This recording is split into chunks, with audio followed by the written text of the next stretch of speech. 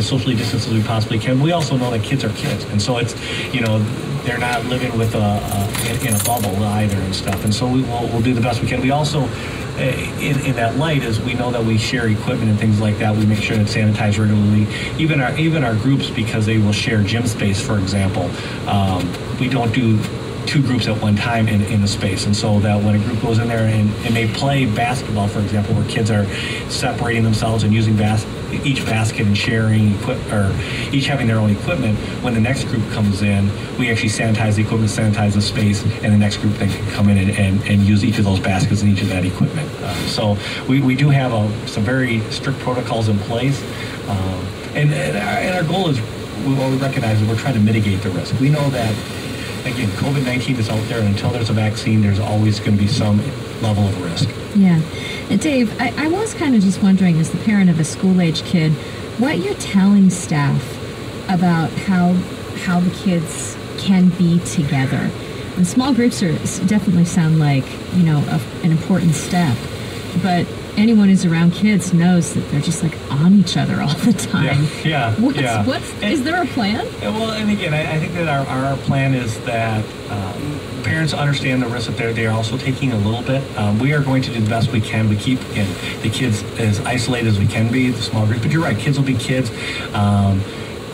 Kids they're not living with the little bit of the joke is a noodle around their head that keeps them far enough away, or 6 feet away from every kid at every moment, and it's just impossible. And so we are upfront with parents. They recognize that. They know that there is some inherent risk with the kids being close to each other, but there is no specific 6-foot barrier. Our goal is to keep them as separate as we possibly can, but also that's why we do the small groups, so that groups aren't cross-contaminating. Even staff aren't cross-contaminating from one group to the other, so that if, God forbid, there is some sort of outbreak or response, then we've isolated it within itself, and so that the groups aren't, again, cross-contaminating one another.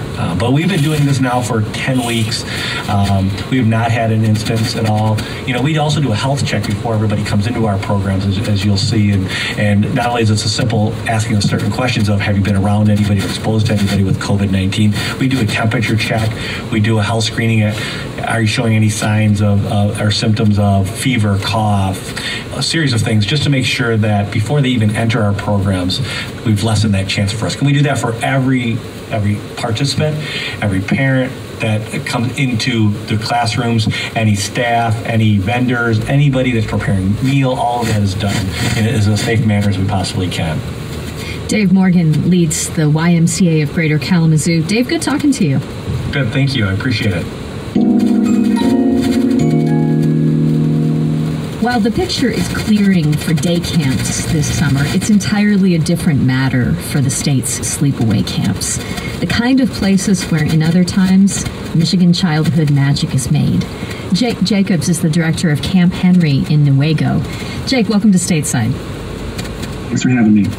So on a scale of 1 to 10, if 10 were a typical year, everything right on schedule, and finances looking fully solvent, and if we consider that 1 would be no camp at all in session, where is Camp Henry right now? Well, that's a great question. It feels a little bit like a yo-yo. You could ask me that question again in 5 minutes and my number might change. Right.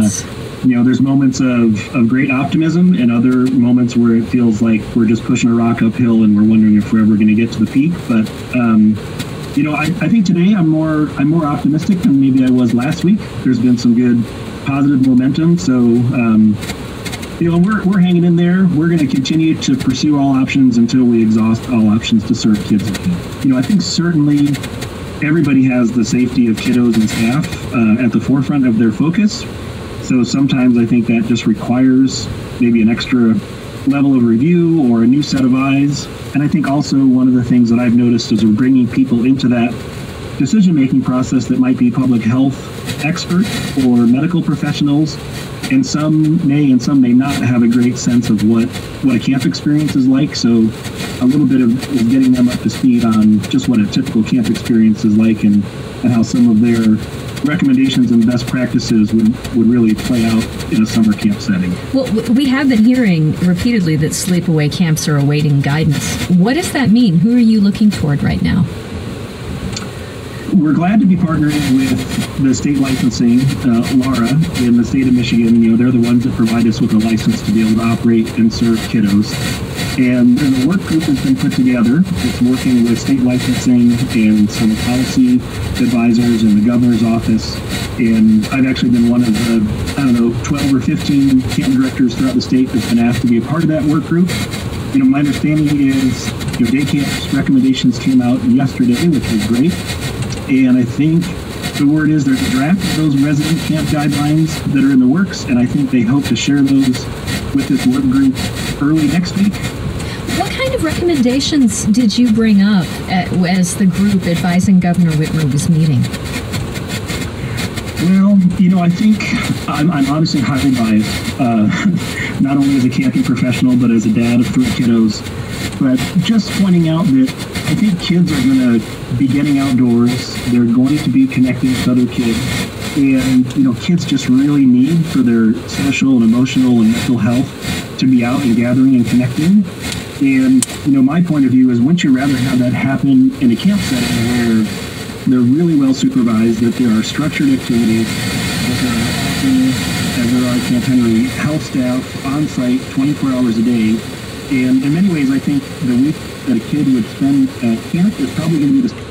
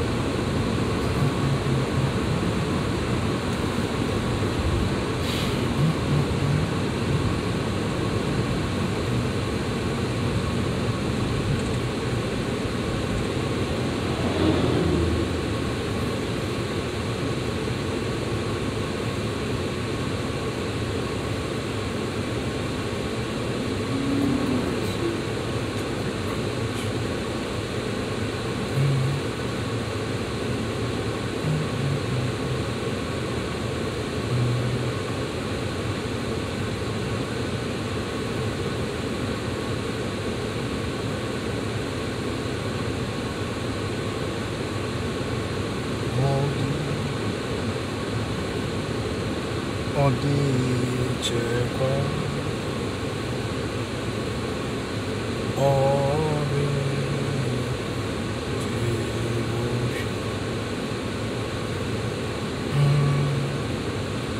ọba maye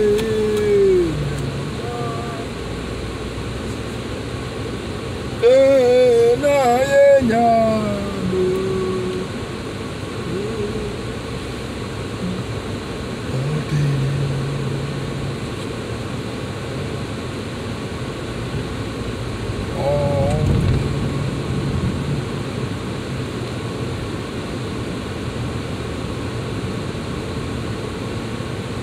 Obama, yeah.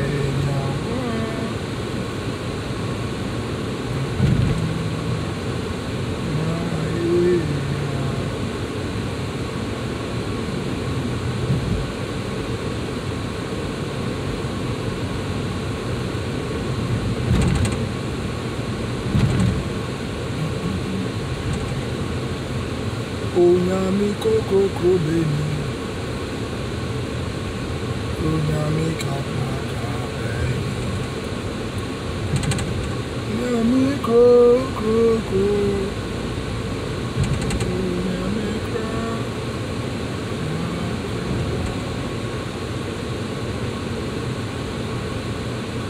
Onyami koko krobeni.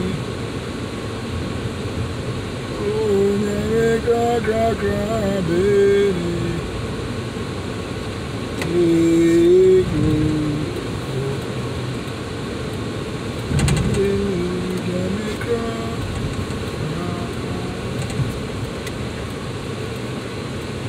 Wama meso masedi. Wama meso. Nani ku.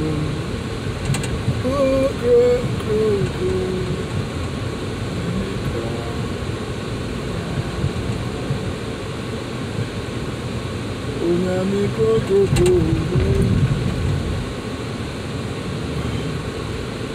Onyami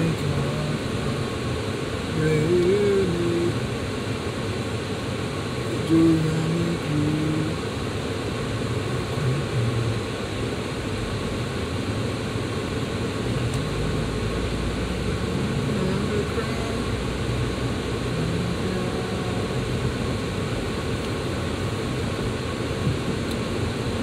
Onyami koko beni.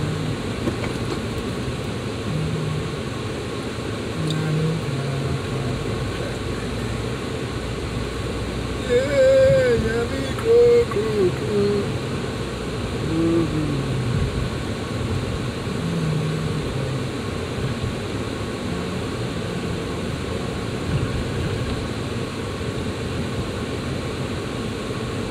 Wama meso masedi.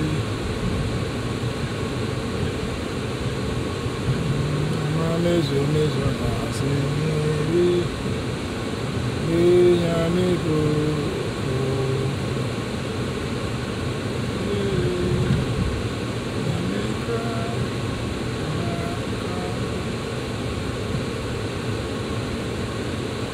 Odi mi hu acheme. Odi mi hu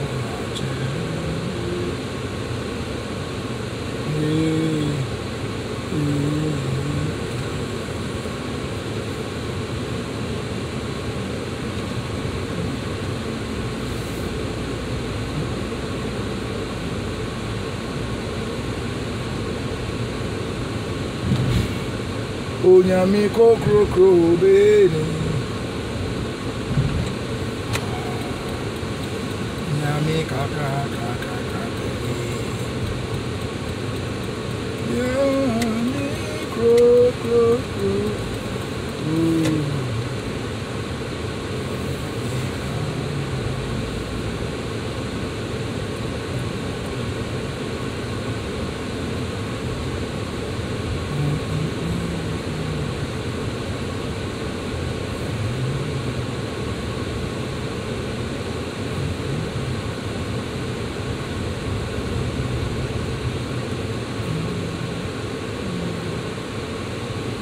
Da